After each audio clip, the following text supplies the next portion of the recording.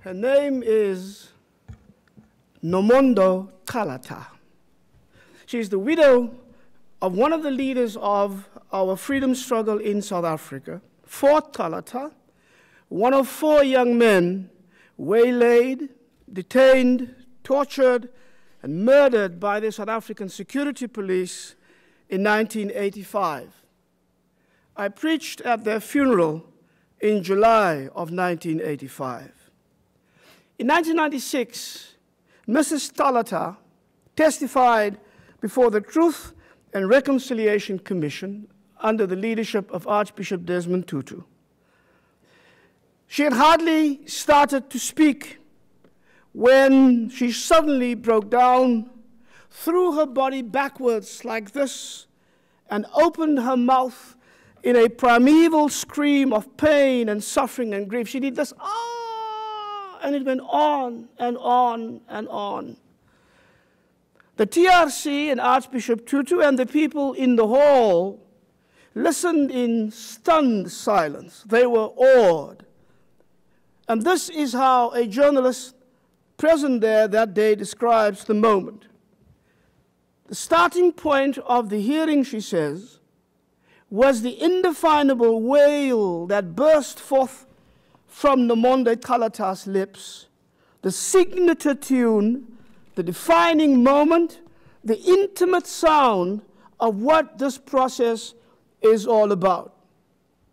And ever since that scream was uttered that day, the question is, what pathways to peace, reconciliation, nonviolence, justice, and dignity does Nomondo Kalata open for us? The call to reconciliation, the necessity of reconciliation, the challenges, the risks that come with it, its meaning, are all embodied in that one cry. Today, almost 20 years after the Truth and Reconciliation Commission, after the euphoria of a freedom fought for but not yet gained, after forgiveness given but justice denied, after sacrifices made in hope on top of sacrifices made in struggle, and with Nomondo Kalata's cry still ringing in our ears and in our hearts, we have learned in South Africa to speak of reconciliation, but less triumphantly, more thoughtfully, with less certitude, but with more conviction, with more humility and even greater consciousness of the presence of God. When we speak of reconciliation now, we cannot do so without first taking the shoes off our feet, for it is holy ground. That cry was a cry against the injustices that choked our daily lives, against the relentless violence of systems of oppression, of deadly assault and torture that killed her husband, against the helplessness that is the spawn of hopelessness with which oppression always works in hopes of breaking our spirit and our will to resist. But if we listen well, we will hear that cry. For it is everywhere where people are despised and discriminated, derided and subjected, everywhere where people are oppressed and excluded and exterminated because of their economic status in life, or their lack of education, or their gender, or their sexual orientation, or their religion, their race, or the color of their skin, everywhere where they discover that their powerlessness makes them vulnerable to abuse. Black Lives Matter is such a cry. Resistance against endless war for endless profits and world domination is such a cry. The cry against the oppression of women and patriarchal violence is such a cry. The cry to end the violence against the LGBTQI community is such a cry. The cry from occupied Palestine is such a cry. The cry from the children of Flint still drinking poisoned water is such a cry. Nomondo Kalata did not cry in an appeal to an apartheid regime no longer in place. She did not hear or they did not hear her 11 years ago, they could not hear her now. And like all oppressors who live off the pain of their victims, they never intended to hear her. And if they could hear her, they heard her in the way that all oppressors, all torturers, all lovers of violence of yesterday and today always hear, as the cry that merely confirms their power, their control over others, and their ability to inflict pain or to end pain. Nomondo did not cry so that those commissioners could have sympathy with her. 11 years after the death of her husband, that sympathy would not have been of much help.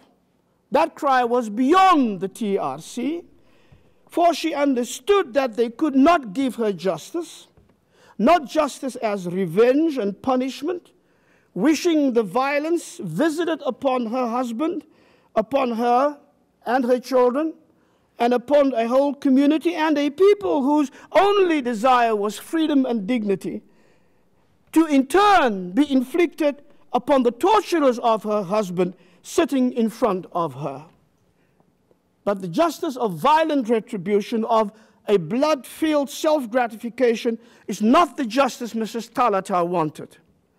She cried for justice, not for the dead, but for justice for the living, because justice for the dead could only be retribution, but justice for the living is the justice that breaks down systems of oppression, that transforms societies, that works towards the restoration of rights and dignity and equity, and seeks the healing of persons and communities, the justice that is able to create a future. Retribution can never do that. She did not cry to white South Africa either, the majority of whom did not want to hear such a cry, who recoiled from it because the hardness of their unrepentant hearts could only fearfully conceive of a black revenge, of desperate excuses for the inexcusable, or of a feverish desire to just move on. Their wish was not for her or her family to find peace, but for the whole country to seek refuge in a collective amnesia. She did not cry to the black community who, if they were not consumed by such rage that revenge was indeed their only thought, would be in too much pain themselves, still in mourning for their own disappeared, and for children and parents and siblings and other family members who died sudden or slow, but always painful and always unnecessary and always a too early death. Nomondo's cry was a cry for truth, but not the legal truth that so easily becomes vulnerable to technicalities in a court of law, legal sleight of hand before a judge. Not the devastating historical truth, namely this atrocity actually happened, and my husband's tortured body is the proof of it. Her cry was a cry beyond the factual truth. Here is the report of the independent pathologist, together with those pictures she will never get out of her mind, contrasting so sharply with the mendacity that permeates the official reports of the government's pathologists. Neither was she looking for social truth that could be confirmed by those in the oppressed communities who were in the struggle. We were there. We fought side by side with your husband. We recall the prison and the torture and the pain and the humiliation and the fear. We know this to be true because we were there. No, the cry was for something deeper, for the truth of wounded memories. The man, she was saying, you are talking about was a fighter for justice, yes. He was a leader of his people, yes. He was admired by those who knew his courage and revered by so many because his love for justice made them strong, yes. But a human being died that night in your chamber, and he was also my husband and my friend and my lover and the father of my children. That cry was a cry for the Truth Commission and the people of South Africa, and perhaps the world who was watching to understand the true meaning of reconciliation. The TRC hearings were always in danger of becoming no more than political theater. The dramatic revelation and acknowledgement of unspeakable things, a nation momentarily holding its breath, wondering which way this would go, which would win, the very basic instinctual urge for violent retribution, or the more difficult reach toward the justice that forgives and transforms and restores, the justice informed and sustained by genuine love for the other. But reconciliation is much more than just a negotiated path toward amnesty. It is, Christians are reminded, a call for Christian discipleship. It is a gospel imperative. It is a call upon us by the God who in Jesus Christ is at work reconciling the world unto God's self. Hence, reconciliation, the Apostle Paul tells us, is a ministry entrusted to us. And therefore it is not an option. As if we can weigh other options, we can consider the feasibility and the risks, take into account the political possibilities and the economic consequences, make decisions on minimalist versus maximalist approaches, hoping for the safe middle ground, hedging against the shocking demands of the gospel with calculated, preempted incrementalism. Reconciliation is a calling. It is the very essence of costly discipleship. So Monda's cry was even more than just the collective grief apartheid brought, or the collective outrage against the horrors of apartheid. It is a cry amidst the political theater, amidst the human drama and political maneuverings. It wanted to create, amidst all of that, space, a sacred space for true reconciliation.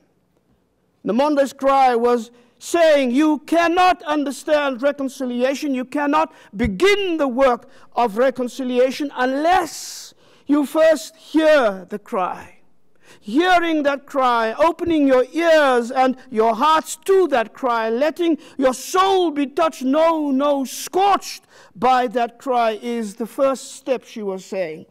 Hear with your eyes truly open and see with your opened eyes and understand with your opened mind and stretch out your open hand to undo the damage your violence and your greed and your lust for power and domination has inflicted upon others. Reconciliation is not possible unless that cry is heard. And so this is what Nomonde Kalata did that morning. And in crying out, she cried to God. Not the racist, genocidal God of apartheid who blessed our oppression and made the Afrikaner people so exceptional, that exceptionalism that does what exceptionalism always does, make for themselves a God whose chosen people they become, with the right to steal and destroy and enslave and dehumanize. She did not cry out to the God of pacification black people were told to believe in and too often did. The God who has children whose lives are precious and at the same time stepchildren whose lives do not matter. The God who takes no issue with injustice, the God who blesses violence, the God whose prophets cry, peace, peace, where there is no peace. She cried out to the God of justice and peace and of love and compassion, of grace and mercy. Hence that cry is not only a definitive moment, it is a defining moment. And for people of faith, it is also a decidedly self-critical moment. I say that because in South Africa, we, who knew better, people of faith, failed to make of our reconciliation the process that would become the real, radical, revolutionary, and transformational reality we know that the Bible tells us it should be. We have not been willing or ready to understand that reconciliation, if it is to be meaningful, durable, and sustainable, should be real and radical and revolutionary. It is real and not a cover for political pietism and Christian quietism. It is radical, because it is about much more than harmonious personal relationships. It is about the restoration of justice and rights and human dignity. It is never shallow, but it goes to the roots of things. And it is revolutionary because it seeks the transformation of persons and societies, their systems and structures. It seeks the transformation of the world. It is the ministry through which God is reconciling the world unto God's self. Namanda's cry was telling us that biblical reconciliation, other than the reconciliation we confuse with political negotiation and political drama, is fundamentally different. Reconciliation is not possible without acknowledging the causes of the alienation that now calls for reconciliation. It is not possible without confronting the evil of the past and the present, including the evil within ourselves that refuses to acknowledge the evil of the past and the present because that evil happens to benefit us. It is not possible without justice. It is only possible amongst equals. It is not possible without remorse and repentance, and it is not possible without forgiveness. Forgiveness is a word that easily trips off our tongues. Christians use it effortlessly and ceaselessly and thoughtlessly. In South Africa, we did not consistently, publicly, and prophetically remind the nation that forgiveness is indispensable but never sentimental, that forgiveness has personal, communal, and political dimensions, that forgiveness includes respectful room for righteous anger.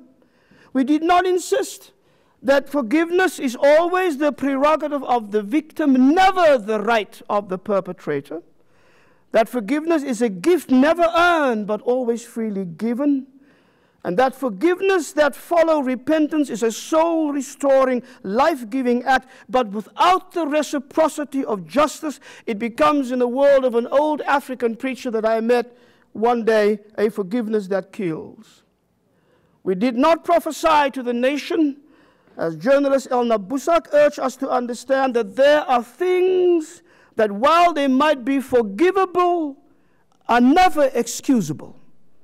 And so we did not understand that only through the grace of God do the inexcusable become forgivable.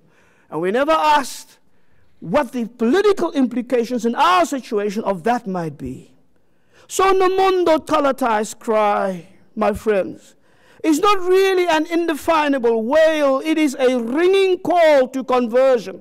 It is a cry to us to listen, to hear, and to respond, and having heard, then to walk in the ways of justice, peace, and love. Mrs. Talata says that she had not really cried in all the time since 1985. First, she says, it was because people told her, being pregnant at the time, if she cried, it would emotionally disturb the baby. And grief that deep certainly would do that. But I wonder whether she had not ever cried in the privacy of her home, perhaps. But then I thought about the fact that she had small children. And in our cramped, tightly packed, thin-walled township dwellings built for black people, there is no such thing as privacy in your home or from the neighbors next door. And so maybe she did not cry, knowing how devastating for a child it is to see the tears of a parent. So why did she choose the TRC, this most public of public platforms, in front of the nation and in front of an international television audience, to utter that wail? I think it was because that moment was her first encounter with the torturers of her husband, with their arrogance, their unrepentant braggadocio, and their offensive certitude that there was really nothing that she could do to them. It was a moment she could not face without her God. So that also became her moment before her God, to confront God with her unreleased grief, with her unrelieved pain, and her unanswered questions. For her, that was the moment when the words from the Bible became inescapably but mockingly real. Vengeance is mine, says the Lord. Beloved, do not be overcome by evil, but overcome evil with good. But what does it mean when your grief has torn your soul apart? And so that is why the cry was beyond the understanding of those who heard it. But because it was a cry to God, it was also a cry of resistance. Not resistance against apartheid, but resistance against the temptation to hate the men in front of her, to inflict upon them the pain they made her husband endure for 3 weeks, the pain that would never leave her or her children. It was a resistance against the temptation to shun them, to simply turn her back on them, to shame them, to make them feel something of the shame they should have felt in killing her husband, but even now seemed incapable of feeling. It was a cry to God because she knew that in that hearing, on that stage, in that politically created moment where so much was predetermined and so much was at stake, so much beyond her will or reach, she was powerless. She needed a power that was beyond her earthly power. She knew that on her own, she would not be able to make it through that moment. She needed from God the strength she would never be able to muster on her own. From God she needed the love even for these men to overcome a hatred that would have been completely understandable and natural. From God she needed the power to offer a forgiveness that would bring healing but not forgetfulness. From God she needed the grace to find a peace anchored in something deeper than the false peace of quietism, of resignation, or managed desperation. And every moment in that hearing was a terrifying, violent onslaught upon her unhealed soul. And the cry was not the cry of an emotionally disturbed or distraught or unstable woman. It is as if in that moment she had heard Thomas Merton, that the Archbishop explained to us so beautifully. A peace produced by grace is a spiritual stability too deep for violence, and therefore, I put in brackets, it is unshakable. That is what she left behind, and that is what is driving the hundreds and thousands of young people on the streets of South Africa today to even now, in a non-violent fashion, reclaim the justice that they were denied 22 years ago. The violence that killed her husband in front of her set those violent men of the apartheid regime's killing machines. In their eyes, she could still see, if she had wanted to, the simmering violence that tortured her husband with a blowtorch, the doctor determined. Was it the calm, detached violence of a person only doing his job? Was it the dedicated violence only intent on getting information? His well-trained mind always ready to call it something else, not violence, but something useful, something politically prepackaged, something palatable, a euphemism like enhanced interrogation techniques, perhaps. Was it a gleeful violence, such of one drenched in hatred of black people, or the fanatic, sacralized violence of one doing this for God and country? In the end, it did not matter. Like Hannah in the first book of Samuel, Nomondo Kalata cried out against the violence surrounding her, pouring out her soul before God, from whom she expected mercy and peace and grace. And like Hannah, Nomondo knew that there is no rock like our God. Like Hannah, she knew that in the face of violence, the bow of the mighty are broken, while the feeble gird on strength. And that's a strength to endure and to forgive and to love. That's why she cries out. And uttering that cry is the beginning of life renewed, of hope restored, of struggle rejuvenated, of sacred wisdom reclaimed. So, the men who tortured her husband and walked away that day unrepentant and untouched, do they have peace? No. But Nomondo Kalata has peace. It is a peace resting in faith. It is unshakable. It is a peace that empowered her to forgive. It is unshakable. It is a peace nestling in the grace of God. It is unshakable. It is a peace inspiring new generations to continue. It is unshakable. Is it hard? Yes. Is it fragile? Yes. Is it under siege? Yes. But it is now and forever will be unshakable. Thank you.